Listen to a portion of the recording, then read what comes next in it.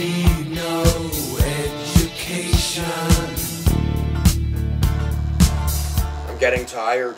I'm going to try to do some more Cold War. I'd like to go over the fundamentals of Vietnam in a few minutes here, and then maybe we can kind of wrap it up. I don't know. Cold War is crazy, isn't it? But lots of vocab. I got to review a little bit. We've done like 2 lectures already on the Cold War. So make sure you get Yalta, the beginning of the chess game. Momo Marshall, Truman Plan, Bang Bang, Guns to Turkey and Greece. Make sure you get the concept of collective security, all for one and one for all. The gang concept of NATO and Warsaw Pact. Make sure you understand why we don't have a nuclear attack. And one of those concepts is brinkmanship. Don't you do it. I will push that button. You will push me over the brink. And MAD, mutual assured destruction. You know, if you press the button, you might as well just shoot yourself after you press it, which is why it never gets pressed. Circular logic. Moving on, we did Berlin airlift, right? Later, the building of the Berlin Wall. We touched base a little bit on the concept of Korea and Douglas MacArthur and 38th Parallel, civilian control over the military. We touched base on the Bay of Pigs, the failed invasion of Cuba.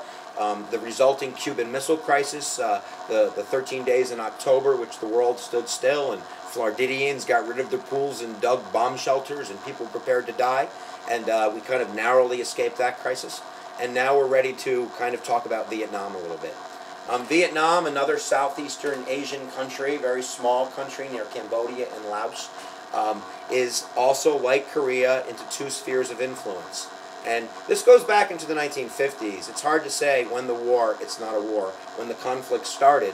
But really, it's Dwight Eisenhower in the mid-50s that begins kind of making sure that South Vietnam has the military competence to stand on its own.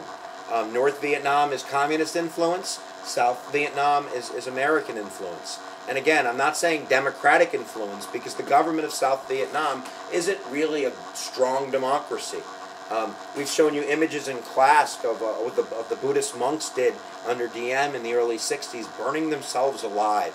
I mean, you got to be committed to burn yourself alive because they're Buddhists and he's Catholic. But nevertheless, the plan was Vietnam was going to unite. But again, because the people of Vietnam, I think partly because they were under colonization under the French, and here are the Americans telling them what to do again, they really saw Vietnam as the Viet Cong, which are the fighters in North Vietnam, begin to infiltrate South Vietnam to try to get people to become communists.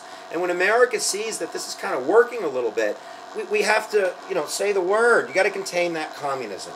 So Eisenhower begun by sending advisors, military advisors, to give South Vietnam kind of advice about how to fend off the Viet Cong and this influence. And I mean, the leader of North Vietnam, Ho Chi Minh, was an admirer of America before all of this happened. I don't think he was a capitalist, but he admired America. It wasn't that they were anti-American. They were I think, and again, maybe I'm being a little biased and a little bit progressive and liberal here, but I think that they were nationalists, like Vietnam for Vietnam. Who happened to kind of fall into the kind of red economic system of communism. But nevertheless, as the years go on, 56, 57, 58, 59, 60, we're sending more and more advisors to Vietnam, and it's kind of making the news a little bit more. And, what's going on in Vietnam? We have, 20 advisors, 100 advisors, 1,000 advisors. And by the time JFK gets in there, there's a lot of pressure to kind of commit troops to Vietnam to kind of stop this before it gets worse. And a lot of historians argue about this, about whether JFK, New Frontier, kind of the white Barack Obama of 1960, change and hope in the Peace Corps, and ask not what your country can do for you, but what you can do for your country. Kind of this, good speech, and people are loving him. He's got a high popular rating. Whether he really thought that Vietnam was a good idea, and I've heard both sides. I've heard, Robert McNamara, who's assuring Secretary of Defense that, JFK was pretty committed to going to Vietnam. And I've heard other voices, I don't know if it was Arthur Schlesinger or somebody was discussing that in private, JFK, I don't want to be the guy responsible for Vietnam, because once you go there, how the hell do you get out? And before JFK could really commit to either way, November 22nd, 1963 occurred. And of course, we've talked about this in class, and we've showed you imagery, and we've talked about the Warren Commission and the magic bullet theory, and trying not to getting too conspiratorial, but just presenting what we know about that day. JFK was assassinated. So in steps the Vice President, Lyndon Baines Johnson. And we only have 5 minutes, so we're going to kind of go through vocabulary at this point. But remember, in World War II, we needed Pearl Harbor in order to invade Afghanistan, and then retardedly, I didn't say that. And then Iraq, we used 9/11. We need crisis in order to really take action. So the crisis that we're going to talk about is the Gulf of Tonkin crisis of 1964. On my birthday, I think, August 4th. Not in 1964, I'm not that old. But the concept here is that we claim the North Vietnamese fired on the U.S. Maddox in the Gulf of Tonkin in open water, saying basically the communists attacked us, which gives us the right to do what? Yeah, punch back. And now, I've seen film and tape, and I've heard the recordings where they perhaps fired and missed. One of the times we said they fired, they didn't fire. It was a sonar bleep or something. But nevertheless, I don't know. I don't know anymore. But that event is the catalyst for American military involvement hardcore. So LBJ, now we have kind of executive power idea here, is going to go to JFK like a cat on fire. They attacked us. We got to get them. You got to help. And rather than going through the formal process of declaring war and being deliberate and thinking about it and voting at it, they take the checkbook out and they basically write to the American president, LBJ, amount. You fill it in. That's called the Gulf of Tonkin Resolution, the blank check of Vietnam. And that's what gives the president the power to send forces, to get the draft going with Congress's approval, but to basically commit itself to now not 1,000 military advisors, but 30,000 GIs, 50,000 GIs, 500,000 GIs. And by the late 60s, there are 500,000 men in Vietnam, which is going to create protest movements back home. We only have 3 minutes, so I'm going to do the best I can with kind of concepts of Vietnam, thinking that, this is a college course you could teach.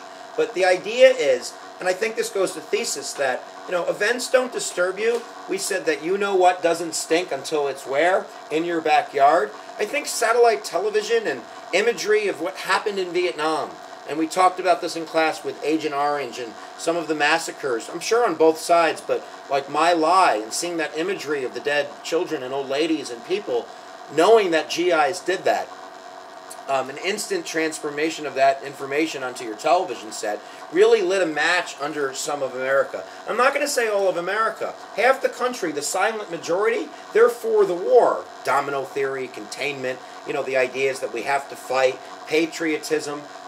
My son died, in that war. Damned if we're going to leave and my son died for nothing. But they're countered by the counterculture. The rise of the hippies and Woodstock and marches on Washington and civil rights and boycotts. Radical groups like the Weathermen, the Underground Weathermen, who bombed military institutions. I'm not sure looking to kill human beings, but people died. And, people, Kent State, protesters were shot at. Police brutality. It was crazy. LBJ would hear as he went to bed, on a nightly basis, hey, LBJ, how many babies did you kill today? And, the country really becomes ripped in two. And one of the concepts is you really have a hard time winning a war when you don't have public support. We don't have public support here. We don't have public support there. We're dropping Agent Orange and children's skin is burning off. And, we can argue about this. We're doing it maybe for the right reason. If you believe that, you're allowed to believe that. We're fighting communists. We're fighting for freedom. Whatever. But the pragmatic effect is they don't like us. And, we killed 2 million Vietnamese that died in that war. We lost 54,000, God bless their souls. We lost. And we lost because eventually we decided we couldn't win. Whether you believe that's because we were weak or the protest movement was right or it was smart to get out, that's what we're going to start to do. It's Richard Nixon who institutes the beginning of, we're going to do détente next lecture, the cooling off of the Cold War, but the process of Vietnamization, which was basically turning the fighting over to the South Vietnamese as we were like, here you go, good luck.